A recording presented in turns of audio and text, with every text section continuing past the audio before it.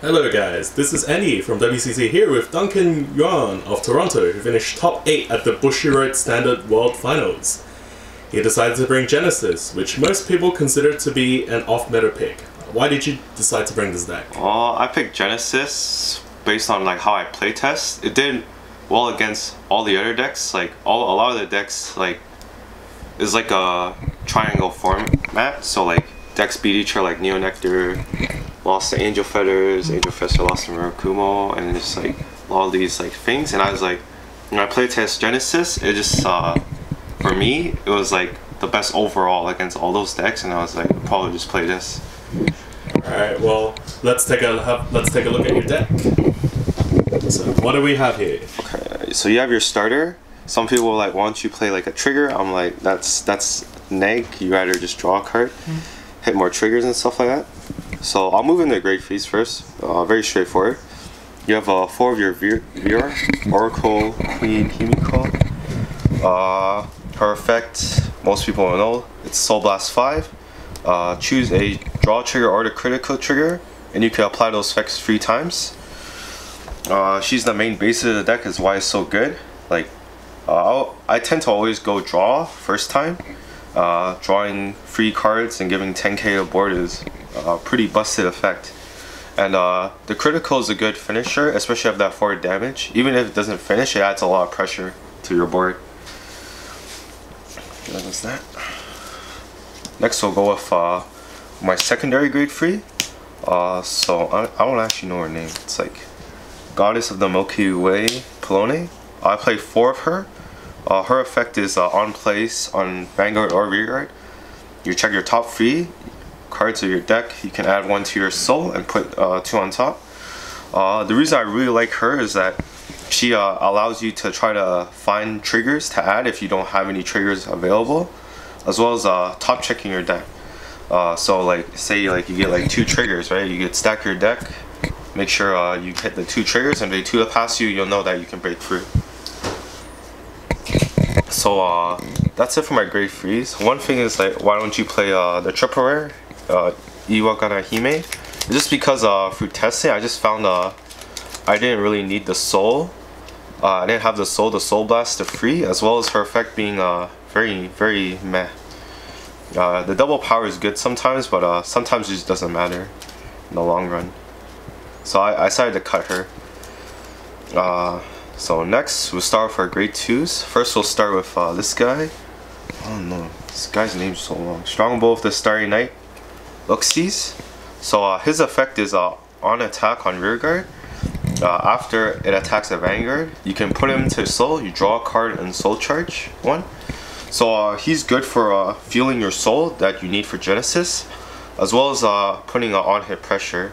So if you open this guy and you have 2 more, it's just a lot of on hit pressure. Kind of makes it that have to hit a trigger and stuff like that. It helps in pressuring your opponent. Next we have Battle Maiden Shitoru. I don't know her name. Her skill is Counterblast 1. The next time you would Soul Blast, you can reduce it by 2, and you give a other unit plus 3000. So she's really important for the deck. Soul Blasting 5 is a very hefty cost, considering how much you soul charge isn't a lot. So Counterblast to reduce is very important. The free case also you can use them to make magic numbers. Say you have a grade 3, as well as a grade 1. If you use it, now it'll hit 24, which hits all the Vanguard numbers really well, opposed to it being 21. So yeah, she's basically a staple in the deck. We'll move on. So here's play 4 Battle Maiden Saohime. Her effect is Counterblast 1, Soul Blast 2. You draw 2 cards. You put a card from your hand into soul. She's really good, just because plussing cards is really strong. He also allows you to filter your hand, put draw triggers and stuff like that you need in the soul, so you could use your Great Freeze effect. Yeah. She's also good if you need to just draw cards to defend, or just need to draw some pieces. Make sure you draw your Great Free and stuff like that. That's it. So I'll start with grade 1s. So first we'll start with this one, Battle Maiden Mikurihime. Her skill is on place. Next time you Soul Blast, you can reduce it by 3. It's just like the grade 2, it just helps make sure that you don't have to Soul Blast or anything for your Vanguard skill to reduce its cost, because you won't have that much soul. As you can tell, if you have her as well as the grade 2, like with 1 counter blast, you basically make your Vanguard skill free, and all you have to do is place the trigger back underneath your deck, and then you can use the effects. So I'm pretty sure she's a staple. Next we have 4 Witcher Cat's Kumin. This is also a really important card in the deck. Her skill is Counter Blast 1, rest it herself, and she could do one of 2 effects. One of either putting a trigger from your drop zone into the soul, or returning a card on your field back to your hand. So with her, most of the time you'll probably put it like a draw trigger or crit, depending on the situation. But sometimes, like if you can't use the skill, or if you go for other win con, I'll explain a little bit later, you can add a card back to hand. So like you could act, if you need to Soul Blast reduction, you could add like this girl, if it's on the field, back to your hand, so you can use its effect again. The effect is when it comes into play, you get to do it, right? Perfect. Which one? Yeah, when it comes into play, you're right. Yeah. Next, we'll go with very important card, as it's one of your win cons, Witcher Frog's Melissa. So her skill is on place, Soul Blast free, and your opponent takes the top cards of his deck equal to amount of rear guards, and he places those cards onto those rear guard spots. So the reason why this is one of your win cons is because as you tell with like Witcher Cat's Kumin and stuff like that, you can bounce this card back to your hand, and if you have enough soul reduction or soul, you could potentially mill your opponent. Say they have like 5 rear guards, 20 cards. If you have enough resources, you can use this 4 times, and then they'll deck out and they just lose the game.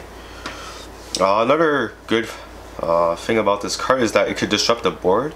Say like you're against a Murakumo player, they have like 3 Musashis on your board, you could just play this, and then it'll just get rid of all those Musashis and call cards. Another thing I like to do with this card is, if I can tell like they have like a lot of triggers in their deck or something like that, I might just play him, try to mill out a couple of triggers so he doesn't hit them and stuff like that. Yeah, overall, pretty important card. Next is this guy, Swift Runner of Clear Skies, Achilles.